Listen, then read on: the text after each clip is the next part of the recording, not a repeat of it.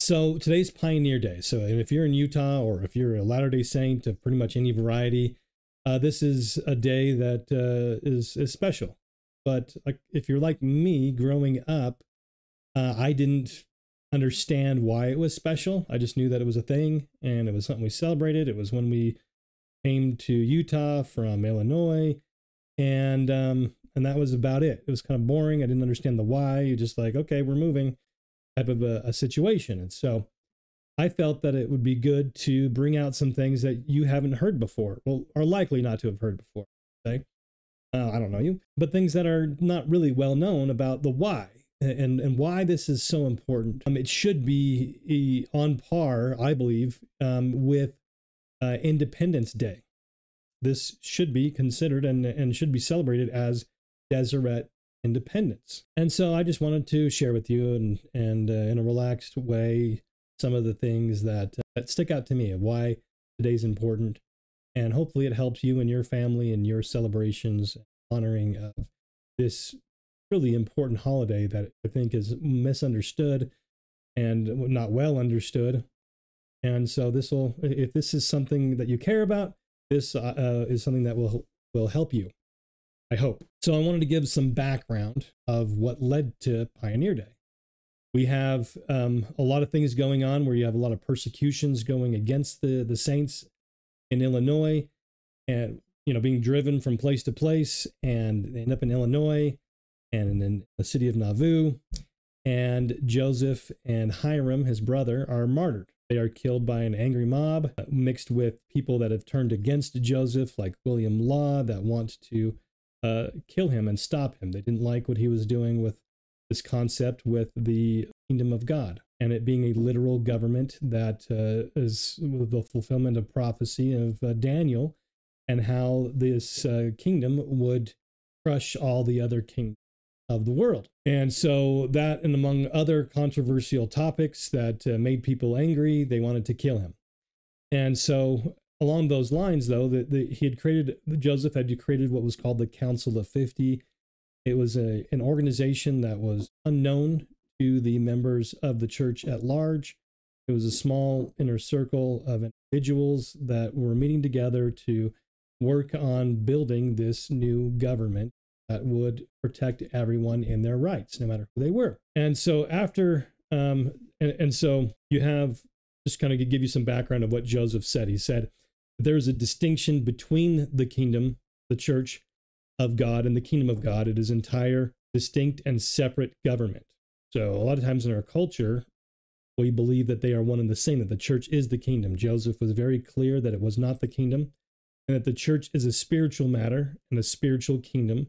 But the kingdom which Daniel saw was not a spiritual kingdom, but was designed to be got up for the safety and salvation of the saints by protecting them in their religious rights and worship. So that is the purpose of the kingdom of God. And the fact that it is a distinction, it is not the same organization as the church. It has a specific role. And so that's really what they're trying to do when Joseph is killed. And in fact, so when he dies, the Latter-day Saints are forced to flee the United States. The United States had fully apostatized by that point from the United States Constitution. And so to be able to live according to the principles of the Constitution, they had to flee that nation. And they went off to now build a new independent nation that would be free for everyone. And so, in fact, the kingdom of God was an organization that brought the saints across the plains. It was not the authority of the church.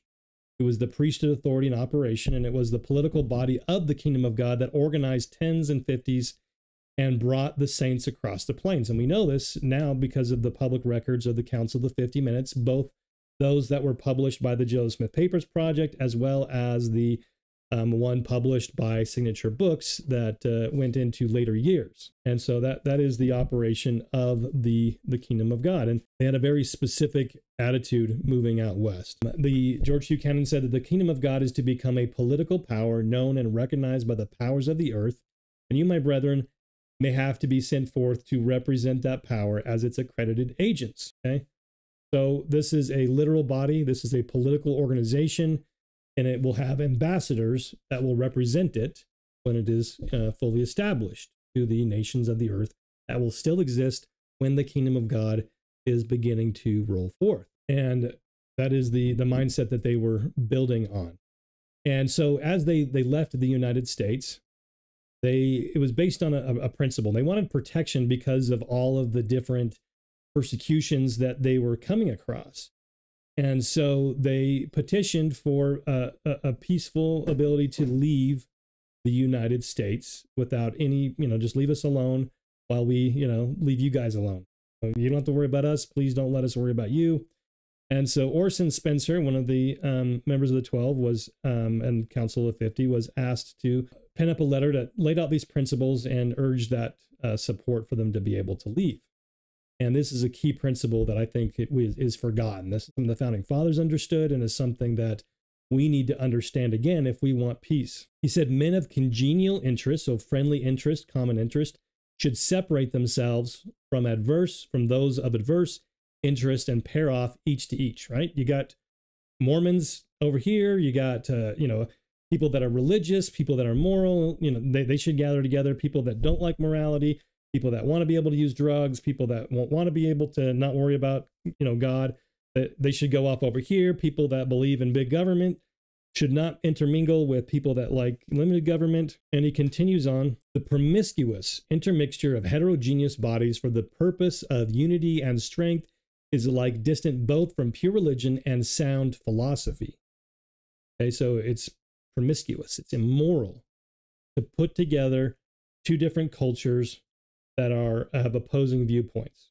It's just unsound philosophy, and it is immoral. Okay, and so they wanted to leave the United States, and they wanted to be left alone so that they could then have people together of congenial means and congenial interests.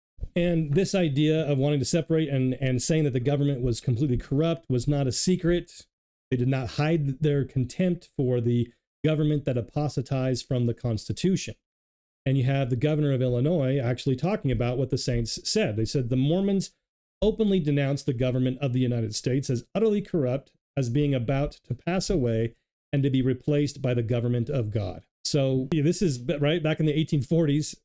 This is in the history that was published in the 1850s, but he was, of course, the governor when Joseph was martyred. And does this not sound like the United States today? It's utterly corrupt, and of course, it's on its way to. I would say it's past its way to destruction. We just don't realize it yet. And so, but of course, the Latter-day Saints did believe in the Constitution and that it was going to be something that they were, and so they were in the process of building this new thing that would protect people that was not corrupt. And so we look at, it was something that was very much well known. And in fact, when they were working on leaving the United States, Brigham Young laid out a key principle here about that. And it was very clear what they were doing. He said that when we go from here, we don't calculate to go under any government but the government of God.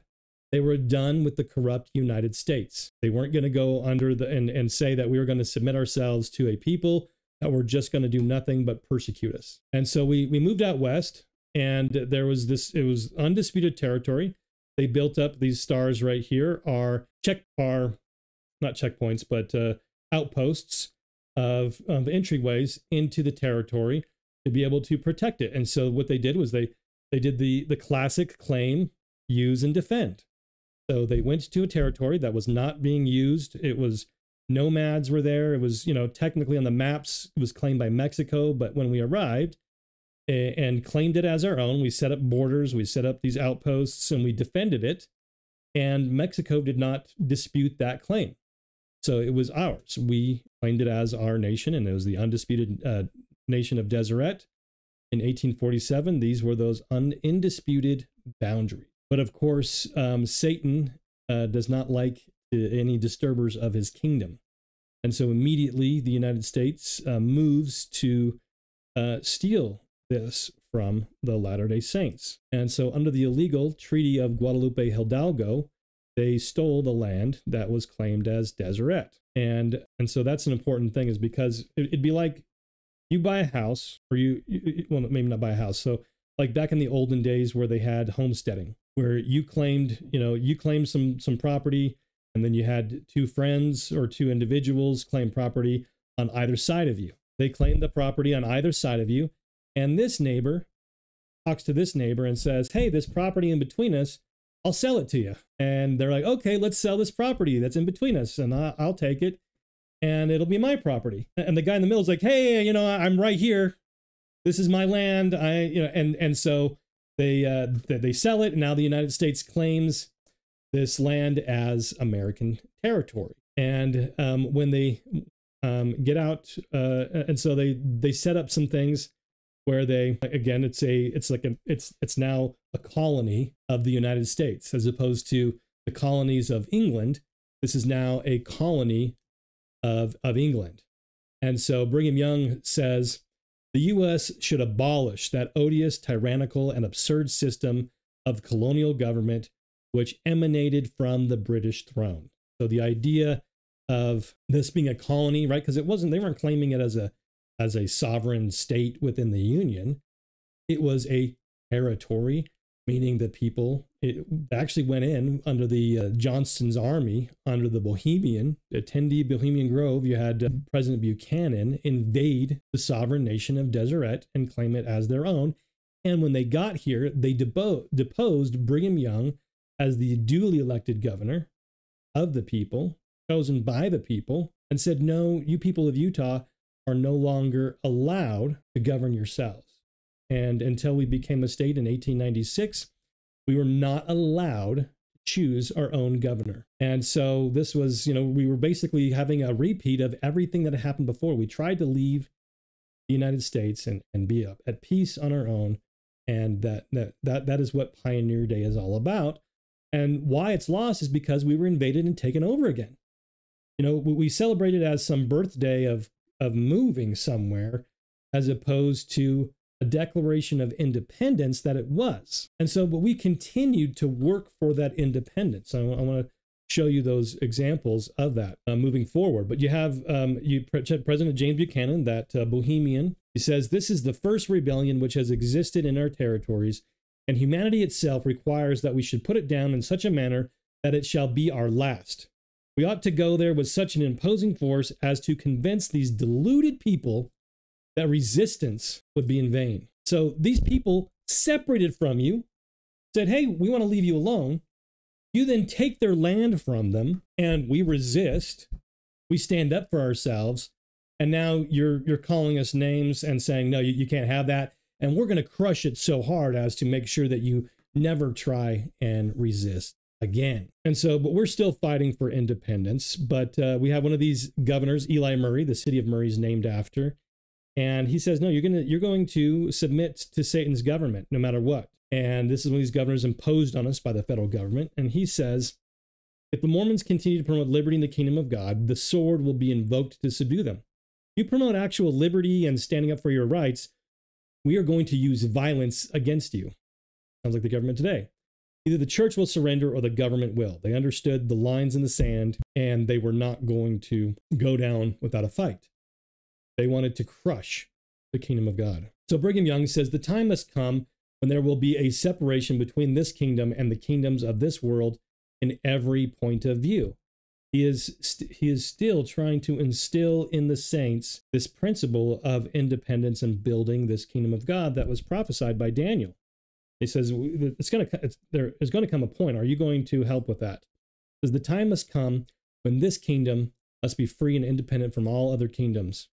Are you prepared to have that thread cut today? So that thread being cut, what would lead to the thread between the kingdoms of the devil and the kingdom of God? He said, I shall take a hostile move by our enemies as an evidence that it is time for the thread to be cut. And so he's very adamant with this, if you guys are going to move against us, we are not about, going against you. We're not offensive war. You guys have come here, and we're here to defend ourselves, and any adverse action will be seen as the time for us to separate from you. And so that is exactly what they started to do. So we go to the 1850s when this is going on. So, we declare independence. We leave the United States in 1847. We arrive here in 1847 and set up a new nation that is invaded. but we're still trying to work towards that principle. And so they have declared war on us. They sent groups of people here to destroy the people from within, not just politically, but also socially and culturally. And so there was an organization that was set up called the Utah Loyal League. And according to the history, it says the objects of the Utah Loyal League are to combine the loyal people of Utah, male and female, irrespective of politics, in opposition to the political rule and law-defying practices of the so-called Mormon Church, to oppose the admission of Utah into the Union until he has the substance as well as the form of Republican government, to raise money to maintain agents in Washington or elsewhere to labor for these ends. Okay, so to destroy the political kingdom of God. At this time, the Utah Loyal League was formed and a branch was organized in Park City. The purpose was to eradicate. How do you eradicate? By peaceable means, but lawful force. So if you defend yourself, they're going to kill you.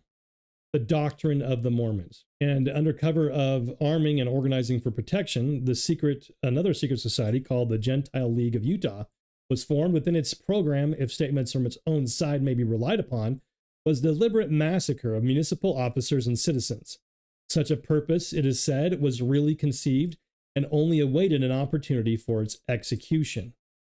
At a meeting on East Temple Street in front of the Salt Lake House, Judge William Hayden declared that if the populace interrupted the liberal program, the streets of Salt Lake would be seen running down with blood. They were just waiting for an opportunity to murder anyone that opposed the destruction of the Mormon people and their move to be independent and free and have their rights protected so that they could have their religion destroyed. That is what led us here, and that battle continued as we were here and trying to build this independent nation. And so it gets to a point where it's obviously they've gone against us and that thread has to be cut. And so Brigham Young lays it out. He says, it says here, Brigham Young had declared in the temple that henceforth Utah was a separate and independent territory and owed no obedience or allegiance to any form or laws but those of their own enactment, and called upon the people to stand together and support him in maintaining the cause of God. He says this people came out and declared their independency of the United States from this very. And he explained how serious this was and that nobody's going to do this for us. He says, the man who does not labor from day to day and from hour to hour for building up this kingdom and bringing forth the fullness of the kingdom of God on the earth and the establishment of Zion will sooner or later fall. If that's not our goal, if that's not our understanding, if that's not our efforts that are on our mind from every hour of the day, sooner or later, and we saw what happened later on is because the saints did not live up to this, that the kingdom of God had to go dormant, and so until a future time. And so this, just real briefly, some things that you might not have known about.